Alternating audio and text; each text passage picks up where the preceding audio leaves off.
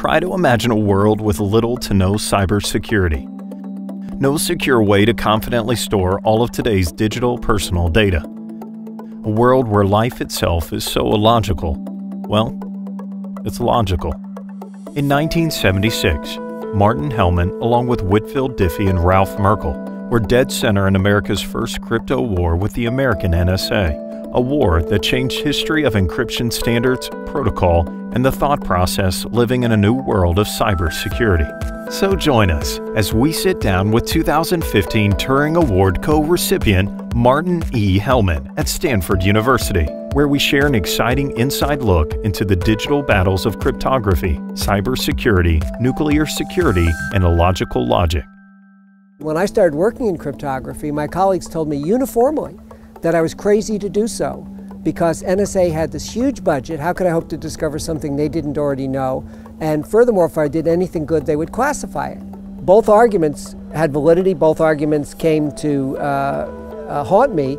And yet it was very wise in hindsight to do something that appeared so foolish. It was that exact illogical logic, as described in Hellman's CACM article, that led to their interest in protecting data in a way that was surely soon to have a world-changing effect that needed to be secure. With the recent implementation of the Data Encryption Standard, or DES, this cemented suspicions not only of an upcoming boom in e-commerce, but another major step towards a more digital world. We had already seen, but DES cemented the idea that cryptography was going to grow immensely in commercial importance. How do you exchange keys among millions or billions of users? It was much easier in the military where we had a chain of command to limit the key exchanges.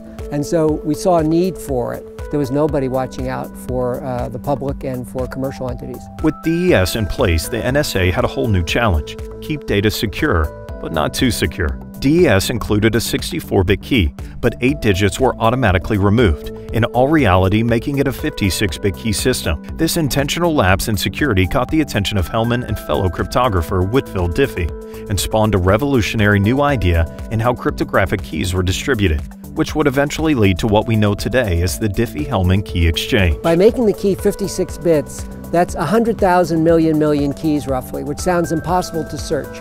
But Whit and I looked at it and we concluded that you could build a special purpose chip to search 1 million keys a second, even with 1975 technology.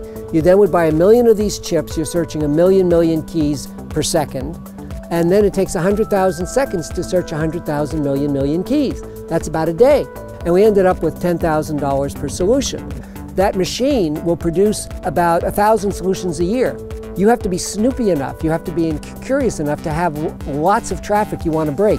NSA has lots of traffic they want to break.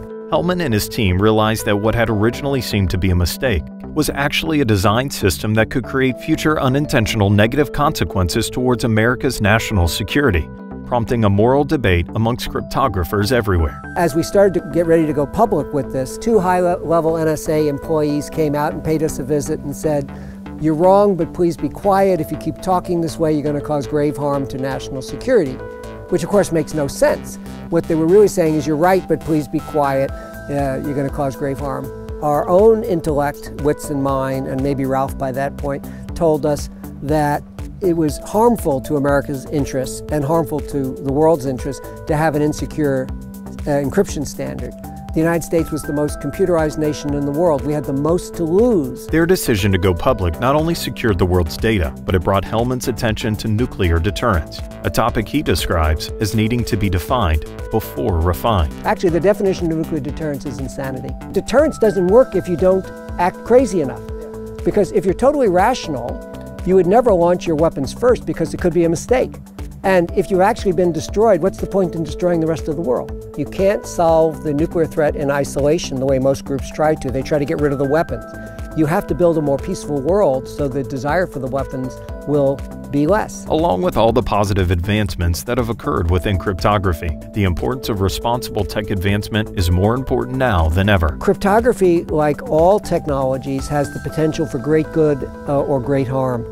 And it will depend on what we as a society do with ourselves. Do we recognize the potential for harm, and do we take adequate precaution? Do we worry enough about the unforeseen events the future events that we can't understand because they haven't happened yet? But just how does one go about assessing risk of an event that hasn't happened yet? but is bound to eventually occur. So I realized what we had to do is try to quantify the risk. How do you quantify the risk of something that's never happened? It sounds impossible. In the CACM article, I relate this to cryptography, because if factoring turned out to be easy, the RSA system would be broken, and probably the Diffie-Hellman-Merkle system, which uses a closely related mathematical function. And if quantum computers were developed that could have several thousand qubits, then that would also break these systems. And so I think we need to be thinking about that possibility. And in the CACM paper, I give some rough ideas of what I think we ought to do. Find out more in Martin Hellman's Turing lecture, Cybersecurity, Nuclear Security, Alan Turing, and Illogical Logic, a contributed article in the December 2017's Communications of the ACM.